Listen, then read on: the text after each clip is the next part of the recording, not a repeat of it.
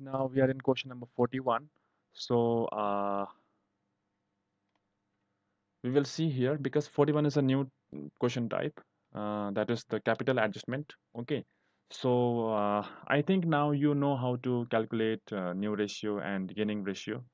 Okay. So for that you need to read questions also sometimes, not sometimes, but all time, in fact. Anyway, so revaluation, you know this already. Okay, so our main problem area or the concern area is partners capital account.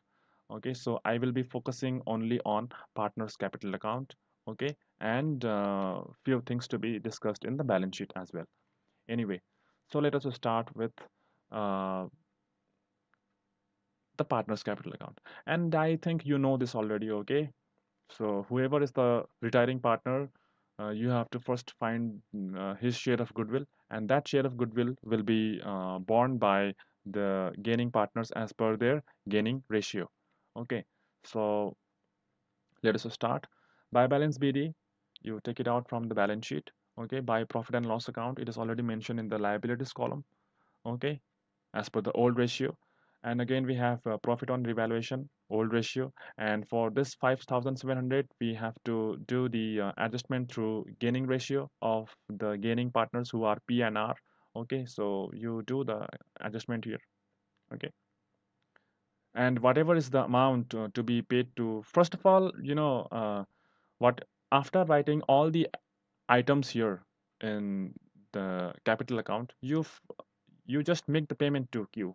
Okay, because it is mentioned in the question that Q was paid the entire amount. Okay, so make the payment to the retiring partner. Okay, make the payment or transfer his amount to be paid in his loan account. Okay, just get rid of this retiring partner first. Then after that, you can think about the remaining partners later. Okay, so till now we have written that 20,000, I mean by balance BD, by profit and loss, okay, by profit on revaluation, and we did the adjustment for goodwill. Okay, so you can see here, and we made the payment to Q also, the retiring partner. Okay, so after that, what next? How this balance CD will come, and how this bank account is coming. So for that, we need to look at the question.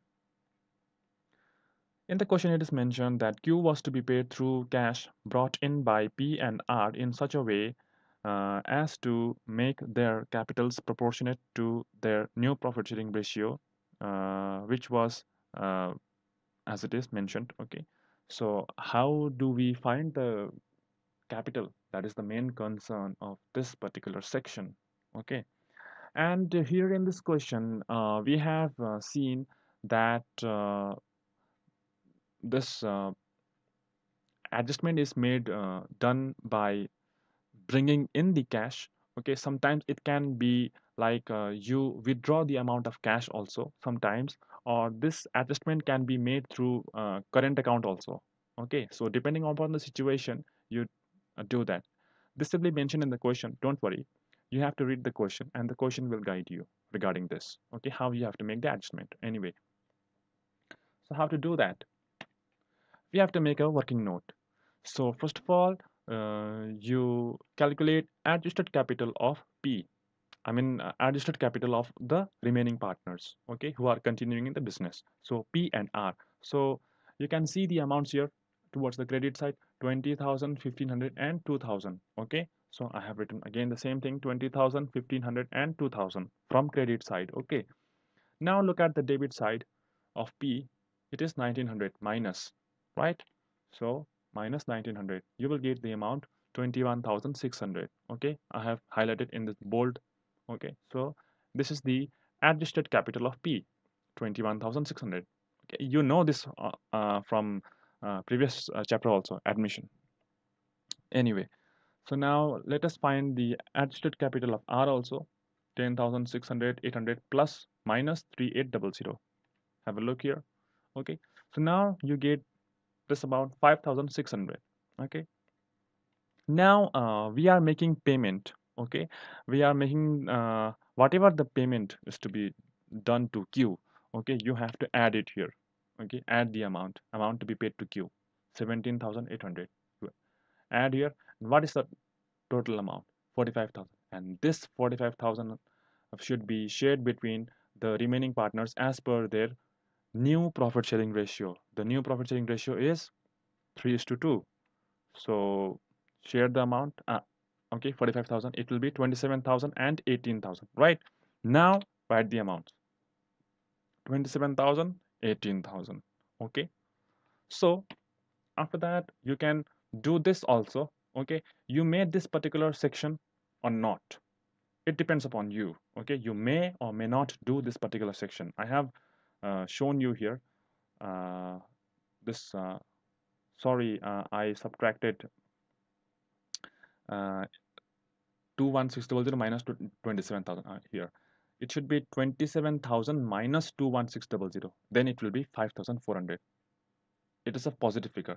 Okay, so always subtract uh, from the new capital this adjusted capital. Okay, always subtract adjusted capital from new capital. Okay, 27,000 minus 21600, it will be 5,400, and 18,000 minus 5,600, it will be 12,400. Okay, so this is how you come to know that which side it will appear. So or else what you can do is you find the amount, right? New capital 27,000 and 18,000. Now just put the amounts here to balance CD. This is the balance CD here. In previous questions, what used to happen, we had to calculate the amount of CD, but in this question, we are already finding the amount of CD. So write the amount of CD here, 27,000, 18,000. Now do the total here. What will be the total? Total will be 28900. Obviously, total of this side will be more, right? So whatever is the deficit out here, right?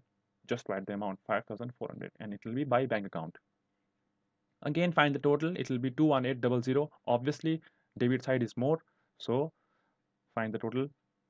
Okay, I mean subtract this item and you write the amount 12400. Okay, so this is how we do this calculation. This is the main part.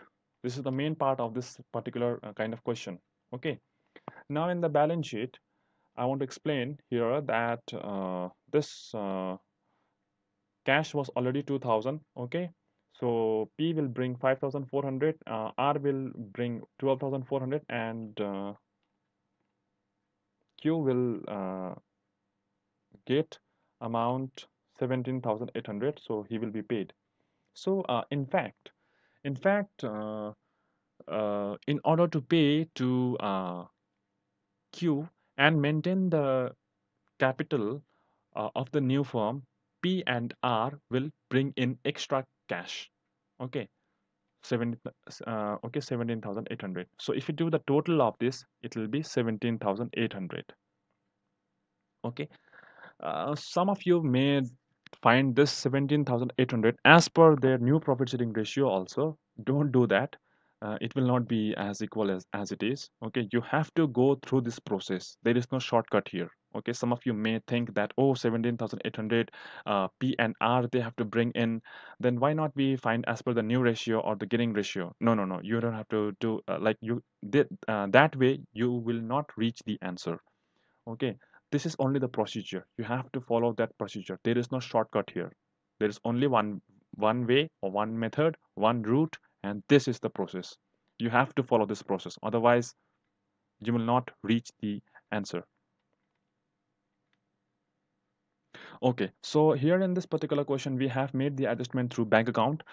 In some other questions, it can be current account also. Okay, we will see in further questions.